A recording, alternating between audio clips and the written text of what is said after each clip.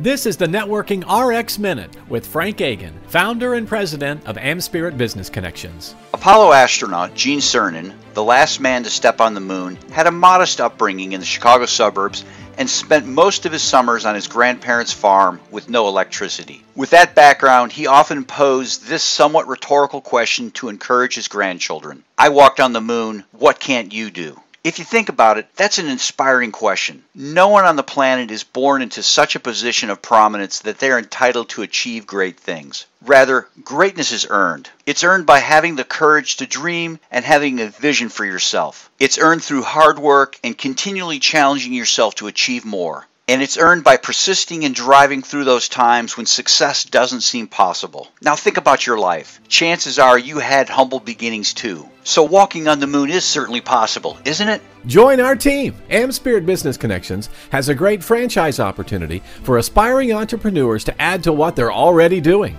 Interested? Contact Frank Agan via frankagan.com. FrankAgin.com. Thanks.